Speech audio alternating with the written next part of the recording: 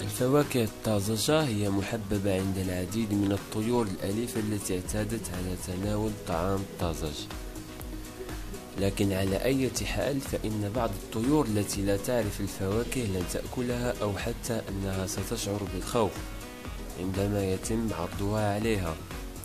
ولكن إذا استمررت في تقديم التفاح الحلو أو الكمثري لطيورك، فحتى أكثر الطيور خوفا وعنادا سوف تبدأ على الأرجح بتقبل مذاق الجديد عليها. ميزة أخرى من الفواكه الطازجة هي أنها تجلب المتعة في الحياة اليومية للطيور الأليفة، والعديد من الطيور تحب اللعب مع طعامها، وكذلك المواد الغذائية كالأحجار كالسيوم، وهي ذات صلة مع فائدة صحية هائلة للطيور الخاصة بك.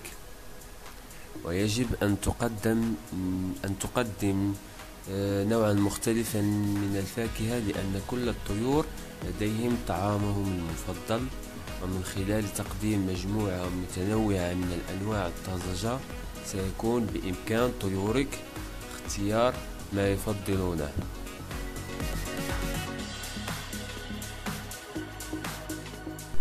سوف أعرض لكم الفواكه الممكن تقديمها للطيور بكل أنواعها.